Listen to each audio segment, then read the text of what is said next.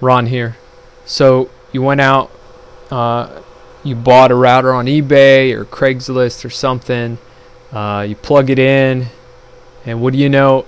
It has a config on it.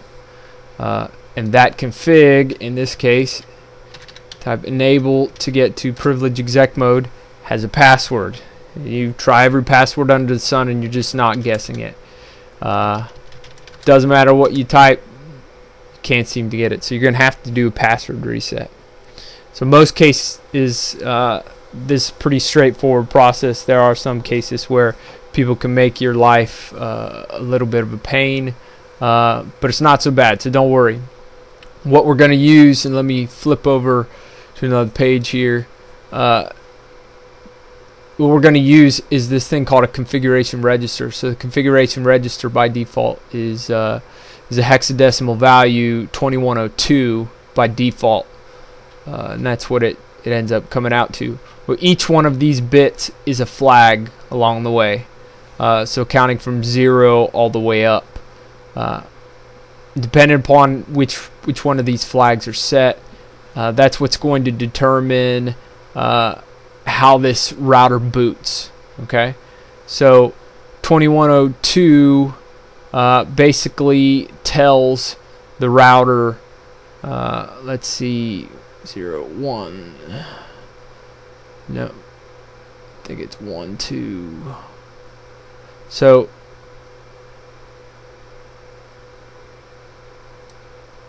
it ends up telling the router to boot by the commands specified in NVRAM. And then 0 for, I think it's the 8-bit, break disabled. The important one right here is actually bit 6. If bit 6 is set, it's going to ignore NVRAM. So NVRAM is where the startup config is saved. So this is where it implements, it's going to copy what's in NVRAM over to your running config, and hence when you boot the router, it has a config, it has a password. So if you ignore the contents of NVRAM, well, then we're going to ignore the config that's on it. That'll never get copied into running config, and it'll be as if there was never a config there at all, which is going to enable you to go in and set your own password. So we're going to set bit 6. So when you change that to hexadecimal, it ends up coming up to 2142. So let's flip back to our router. I'm going to go ahead and turn it off. I'm going to turn it back on. We should start seeing it reboot. Okay, so there it's rebooted. So I'm going to hit control break. And as long as they haven't set some other one of the other bits to ignore the break sequence, it should go into ROM monitor. Come on, son. Okay, it might be my terminal here not doing control break, so we'll do a send break. Yeah, that's what it was. So I was hitting control break, but TerraTerm wasn't listening or didn't like that command, so just from the control drop down I sent a break. So TerraTerm does a little bit different than PuTTY. PuTTY does a little bit different than Secure CRT. I know at work Secure CRT I can just hit control break and it works just fine. But that's that. So we'll do a conf reg, I think that's configure register 0x2142. Alright, so it accepted that and it's saying, hey, go ahead and power cycle or type reset. So we're going to type reset. Now the router's going to reboot. So what we expect to see this time is that the router is going to come up in I think to auto configuration or whatever it's called, and it's going to start the whole prompt because it's in its mind there's no config in NVRAM, because we've told it to ignore it. So through the magic of video, I'm going to speed the process along.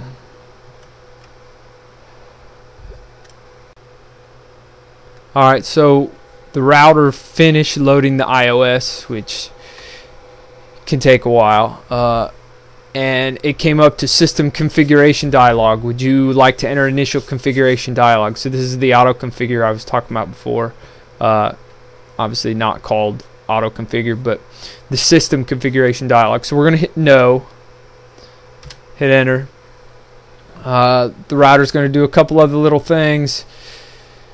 And what we expect to see after I hit enter, blah blah blah. Hey, look, router. So it was router A before, now it's just router, which is the default. So if you want to change the password, you do a copy. Well, let's go into enable mode first. User mode does not allow you to make some changes, and I just call it enable mode. It's actually privilege exec mode. So we're doing a copy startup config to running config. Alright, bam. Notice the prompt changed to router A, so now it's actually running what's in there. So we can do a show run. Now what was probably there is this enable secret. Again, we see enable secret, we see enable password. Enable secret always trumps enable password. So this gobbledygook is, the hashed password.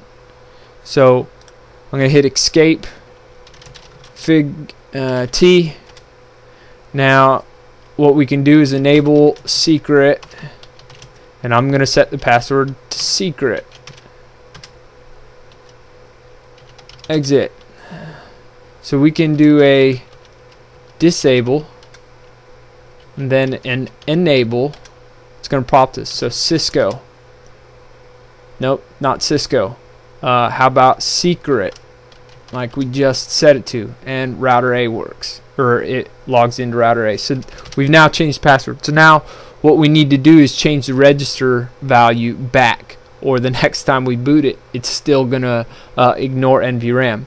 So if you do a show version, you'll notice at the very end it tells us what the configuration register value is. So that's the 2142 that we set before.